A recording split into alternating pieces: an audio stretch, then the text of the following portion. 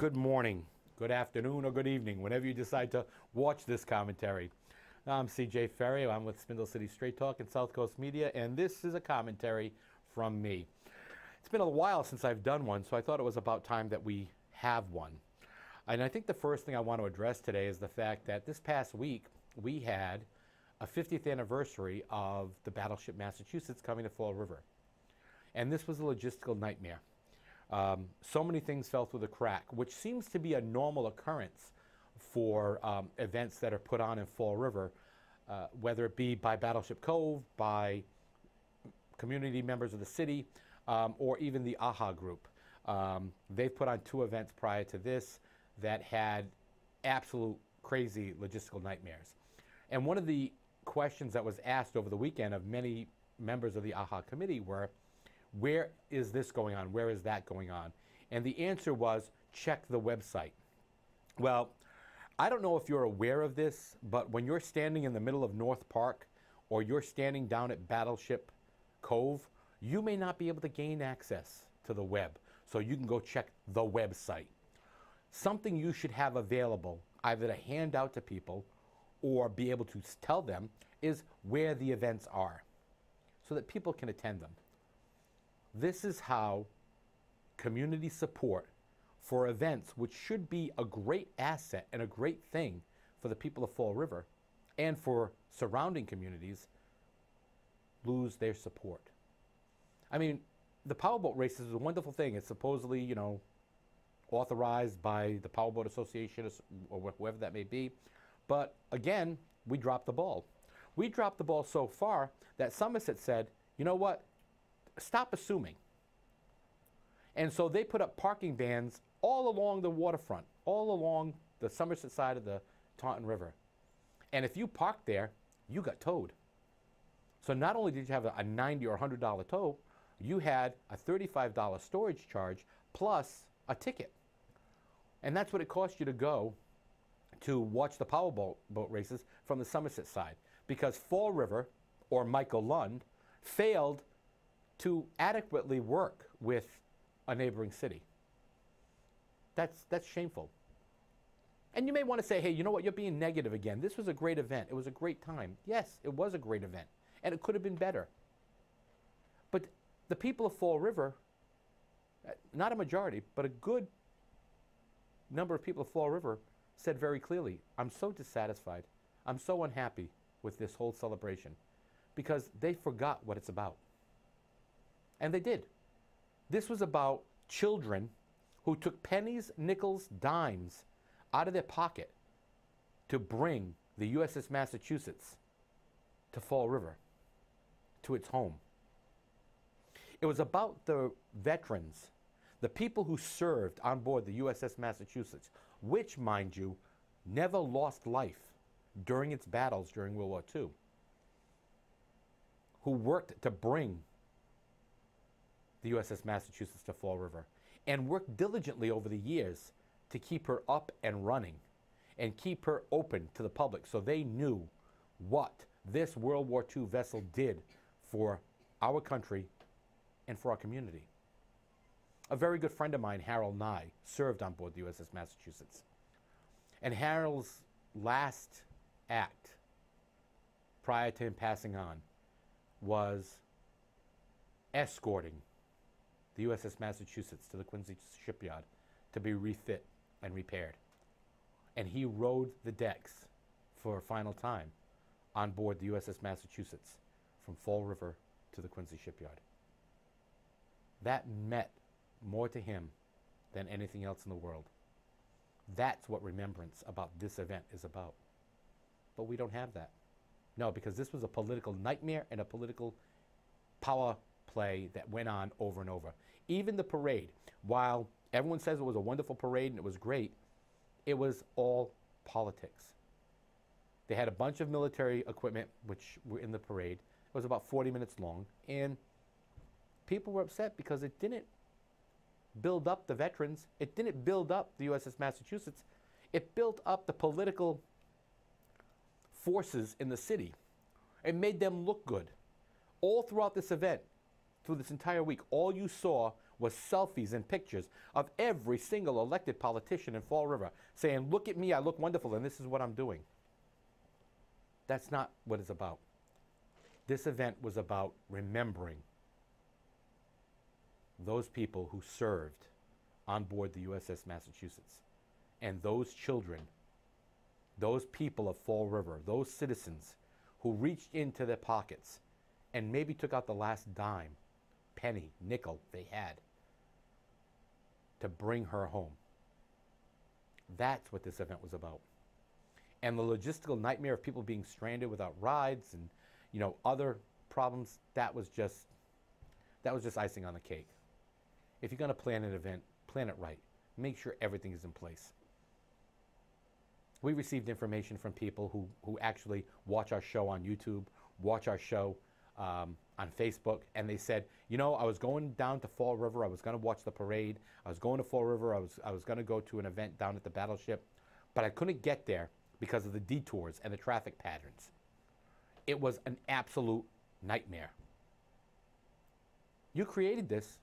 You, City Council. You, Mr. Mayor. And you, Traffic Commission. You've created hell on wheels in downtown Fall River. You have created an absolute mess so you can give your friends and local businesses who are nonprofit and don't pay any taxes anyhow, special treatment and special privileges so they can have it a little better for them. How about a little better for everyone else? We need to stop catering to that. But enough about a nightmare known as the 50th anniversary of Battleship Massachusetts. Amazon is coming to Fall River, supposedly. And the New York Times wrote a lovely article. Beautiful article. Inside Amazon, wrestling big ideas in a bruising workplace. This was written by Jody Cantor and David Streitfeld. A Pulitzer Prize-winning reporter, by the way. So I guess he has some credibility.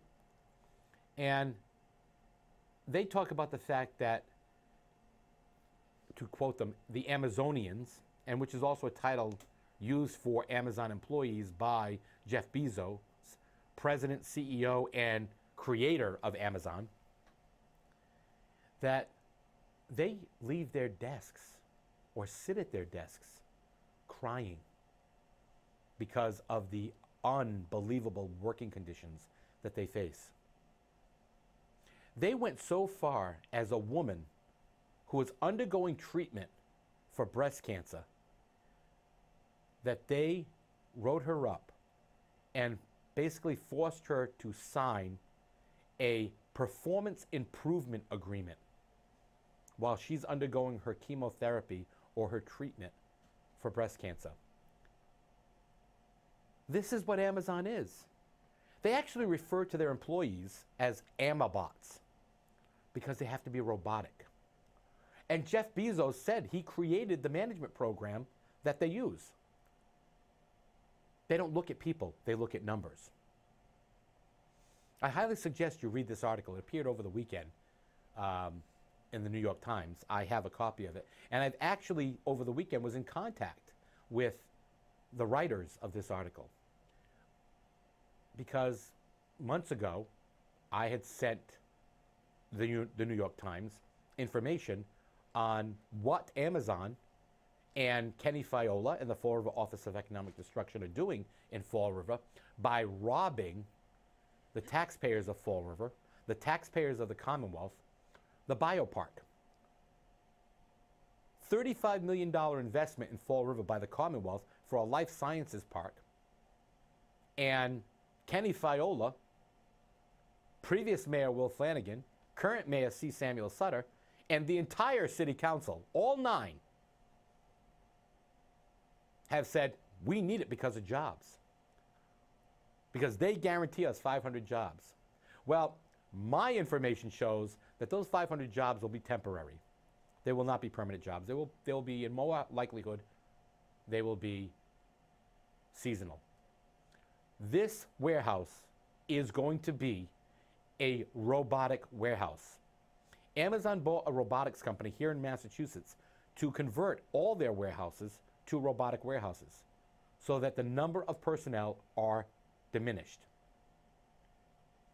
They won't need as many. They'll need them seasonally, but other than that, they won't need them that often. The employees that will be full-time employees at this warehouse will be current Amazon management team members who will be imported from other parts or other warehouses, or may even be hired locally from current assistant management positions in other Amazon warehouses in the Commonwealth. And why did they choose Fall River? Because we're poor and we're destitute. And we'll take anything that comes along on the hope and prayer of a job. But guess what? The Fall River Office of Economic Destruction has proven over and over again that no matter how many jobs they promise, we never seem to get them. As a matter of fact, a joke was presented to me this morning after one of our viewers read this article and said, you know, Kenny's going to go out there and he's going to say JJ's Hot Dogs is going to expand. They're going to produce 750 new hot dogs a week. You know, I thought that was funny because you know what? That's true. They'll produce 750 new hot dogs. Real hard to do. Okay? And then when that's not produced, who cares? Kenny's still making a six-figure salary plus.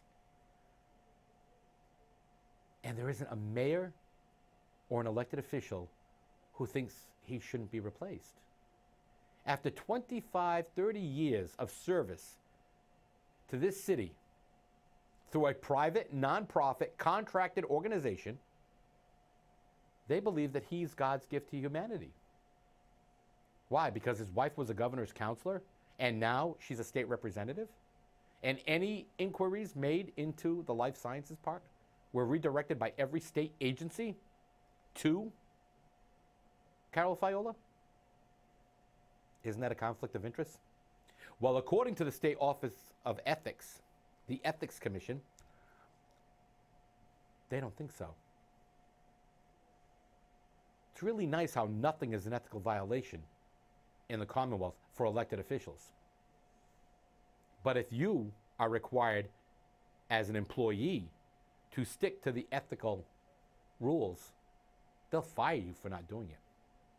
This is what Fall River has become.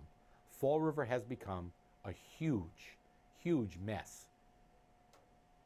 And it's the fault of the people because they want to keep electing idiots. It's the fault of the people because they don't do their research. It's the fault of the people because you can be bought with a hot dog, a hamburger, or a chow mein sandwich. And that's not good politics. That's not good government. That's not good leadership. You know, the mayor in all his speeches talks about a book, which I actually went out and obtained because I had to see what this is about changing government. And you know what? The book's a very good book. But I don't see the mayor using it. As a matter of fact, the mayor wants to put on an audit committee because we've been asking for a forensic audit for how long? And that audit committee is going to consist of 2 members of the city council appointed by the city council president, who shall serve at his will and pleasure. 2 members of the school committee, who shall be appointed by the school committee, who shall serve as the chairman's will and pleasure, which is the mayor, and 1 other community person chosen by the mayor. So in other words, we're going to have the people auditing what the city does financially, who are the same people who are spending the money. What kind of audit is that? That is not an audit. That does not contribute to transparency. That is a lie. That is a lie. The propaganda that this city is spewing is vile, is disgusting, and I don't know what I hate more. The people who are spewing the propaganda or the people who are believing it. You know what? I know you don't like me. I don't care. That's a great thing for me because that means I'm making you think. That means I'm making you react. You know, somebody had told me last week that you're like John Adams. You are obnoxious. You are direct. And you say what needs to be said. John Adams was one of our founding fathers. And he was not liked at all by the Continental Congress. He was not liked by many of the founding fathers. They found him as cantankerous as they could come. But he was always right. He represented the people. And he told it like it was. People didn't like it. But look what he created. He created America. It is that type of revolution that Fall River needs to stop.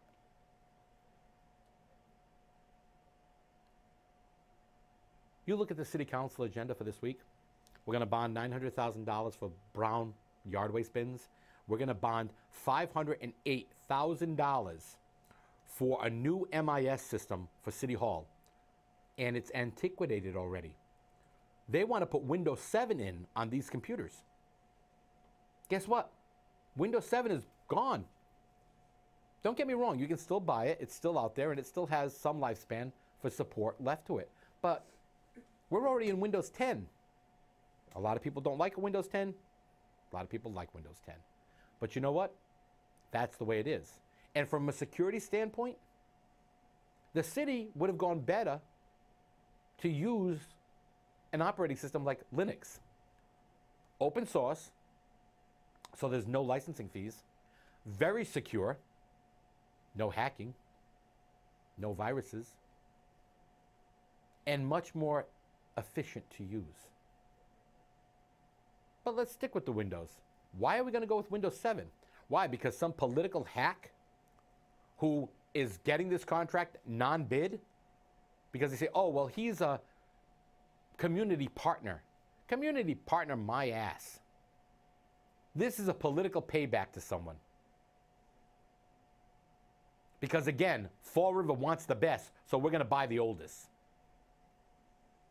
And your city council is going to do it. And I'll guarantee you all 9 of them go, yay, yay, yay. Because it's not their money. They don't care. Is this really what we want in Fall River? Just be able to spend the money like there's no tomorrow? How about the fact that the bills for the sanitation fee didn't go out? Because Judge Macy, now corporate counsel, says, why are we doing this piecemeal? We don't even have an ordinance to enforce the bag fee. Yeah, no enforcement of the bag fee. Guess what? You don't have to pay the bag fee. But you're doing it because the city council says, oh, well, if you're going to do this because you want to support Fall River. Hey, Linda, how about you? I understand you're privatizing your trash. That means you don't got to pay the sanitation fee. That also means you don't have to buy the bags for your properties. Do I blame you? No, I did the same thing. But don't go around telling people, oh, no, you buy the bags. You pay the fee to support the city when you won't do it. The rule of do as I say, not as I do, doesn't apply here. And it especially doesn't apply here when you are an elected official. This is what Fall River has become. A city full of lemmings, where you all march to the same drum. And as you reach the cliff, you go right over. As I drive through the city and I see the Kool-Aid man coming through everything going, yay! Everyone's going, give me a glass, because you drink the Kool-Aid. And we need more than Kool-Aid. We need more than empty promises. We need more than a promise of jobs or expansion. And we need more than political hacks. We need people to come out and vote. 100%. 45, 46,000 people, whatever the case may be, but we need that.